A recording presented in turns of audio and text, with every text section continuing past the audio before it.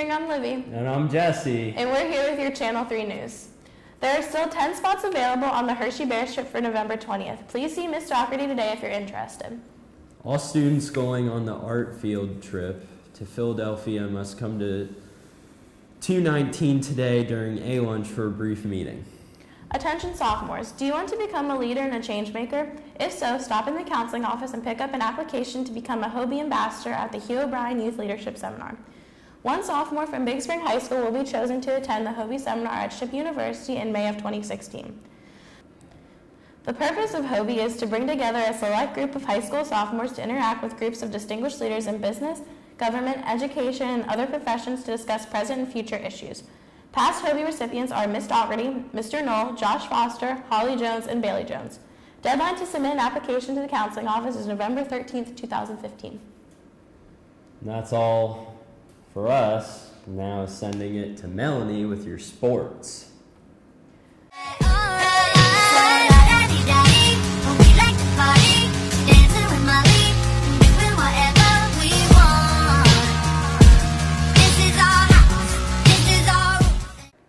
Hey Big Spring, I'm Melanie here with your Channel 3 Sports. Cross-country member Sam Krause qualified for the state meet and will be running tomorrow. Here's what she had to say regarding the meet and her preparation for it.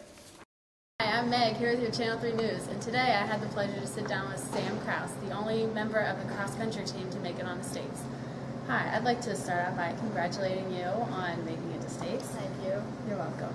How does it feel being the only Big Spring runner moving on? It's definitely weird. It'd be nice to have my team with me, but they're all coming to support me at States, so that would be cool. Oh, that's nice. What have you done to reach this level of success? I trained a lot over the summer, and I pushed myself in practice, and I was close last year to making it to States, so I definitely wanted to make it this year. So, what will you do to prepare for this state competition? well, I have to practice by myself this week, but some of the runners are staying after and running with me, so That's nice. yeah, that's nice. Do you have any pre-race rituals for like good luck or anything like that?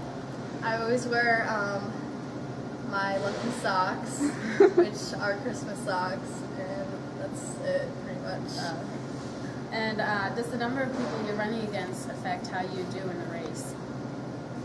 I actually think the more people I'm running against, like, pushes me more, so we'll see how I do. Okay, well, I wish you all the best of luck. Engines pumping and thumping in time. The green light flashes. The flag. Sam is a really good runner, and she's put a lot of hard work and effort into it, and she's just pure talent to begin with, and that's why I think she's so good at running, and she's really been a great teammate. She's very encouraging, always pushes all of us, and she's one of the top runners, and I really hope she does well at States. Sam has put in a lot of work on the cross-country team this year. She's encouraged everyone whenever she can after races and has been very supportive and worked hard to get to where she has been. Sam is great. I've known her forever, and we've done a bunch of sports together, and she's always tried so hard at everything she does. It's no surprise to me at all that she's going to States. And she's going to do great, I guarantee. Student section. This Friday's student section will be a black and white out. Goal Line girls, be sure to wear your shirts and come out to support the team for senior night. Attention swimming and diving team members. The open swim practice for Wednesday, November 11th has been canceled. Please remember that physicals are Monday, November 9th, and that there is a mandatory team meeting on Thursday, November 12th, immediately after school for all members of the team. Please meet at the pool promptly after school on that date. An optional swim dive practice will be held after the meeting. And now to Jessie with your weather. Say you'll remember me, standing in a nice dress, staring at the sunset, babe. Red lips and rosy cheeks. Say you'll see me again, even if it's just it. Hey Big Spring, it's Jesse here with your weather, and today is going to be some stray showers and real warm, and it's going to be a high of 75. So break out the short sleeves. And tonight is going to be mostly cloudy with a low of 54. So that's been your weather. back to Livy and I with your news.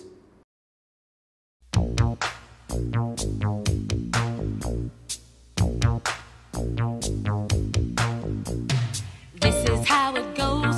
Sometimes somebody throws some paper where it doesn't belong. Or maybe there's a stash of cans and junk and trash, someplace where dropping litter is wrong. It's good for me and you to put our trash into a basket or a alongside can you or now. bin. You have no idea. Just think what it would mean. When I see you walking into the main office and then you threw something. Well, it does state here that once you sign off on your registration, you do take the responsibility to know that if you litter, it is a fine. And not only is it a fine, it's up to $300 for each violation. Okay?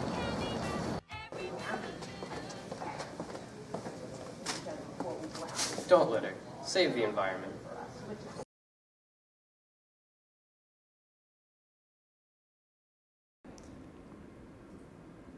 NFIB Young Entrepreneur Award.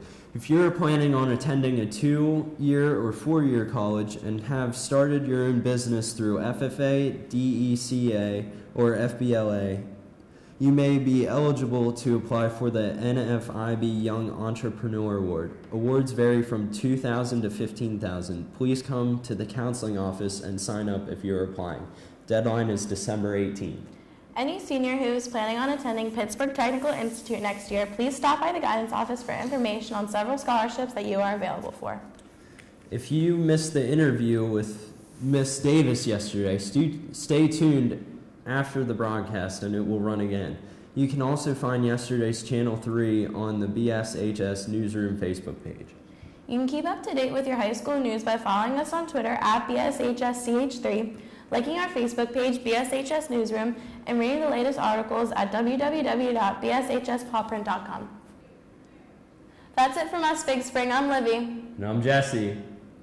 That's been your Channel 3 News. Mark. Go, go, go, go, go, go, go, shorty. It's your birthday. We gon' party like it's your birthday. She's a normal girl who changed somebody. Why did you decide to retire? This is a very tough decision because I love what I do and I do what I love. But I don't think one should be a relic. And I turned 71 last week and I'm like, most people I know who are 71 are retired. And here I am. And I'm like, maybe I ought to be thinking about this. And I had never, it really did not cross my radar screen. I was like, woohoo, this is too much fun. So I thought, maybe I ought to think about this. What do you plan on doing when you're retired? Oh, well, you know from having me, Lydia, that I can pack my suitcase in a half an hour. I love to travel. So one of the things I will do is I will travel like a place that is first on my bucket list since we do our memory books. You'll be doing it next semester. Is Israel. And the group I travel with, which is a high active group, does not go in the summer because it's too hot. So that's going to be my first trip, probably in the fall sometime. And then I'm just going to, I don't know, I may go into geriatric fitness. Can you see me harassing old people? I think this might be fun. No, I really don't know. I don't have any solid plans yet, but it's just September, so we'll see how it all formulates. What will you miss the most about teaching? Oh my, I'll miss the students and I'll miss my colleagues. I have really enjoyed teaching in the English department and I've enjoyed just the entire faculty. It's been a hoot. I have really enjoyed it. In the 36 years you've been teaching, how would you say teaching has changed? Good question, Lydia. Okay, I don't think that, I've never thought students have changed. What I have seen change is the lack of parenting. Honestly, I don't think a lot of parents want to parent. Would you say that bringing technology in, would you say that that has improved the learning experience or more taken away from it? My job, as I see it, is to expose you to reading, how to read something and analyze it, how to write about it, and how to speak about it. And I don't really need technology to do that. Hence why I teach in a circle, because I want people to be able to discuss how they feel about it. What advice would you have for like young teachers or teachers just coming into the profession? I would say that you have to, again, love what you do and do what you love. If you really enjoy your subject area, regardless of what it is, and okay, here's something really important, and you really love kids, okay? There's the biggie, all right? And realize that there's not a script, and college has not yet, no one has a textbook case, and a lot of times what they say in books is going to happen does not happen. It just does not happen, and you have to be prepared for that. So I would say that, and demand respect in your classroom. I really feel that is important, that we can agree to disagree, but you will respect another person's opinion. And that, I think, most people learned in kindergarten. Is there anything you'd like to add about your general experience teaching? I would say it is one of the most exciting, noble professions there is.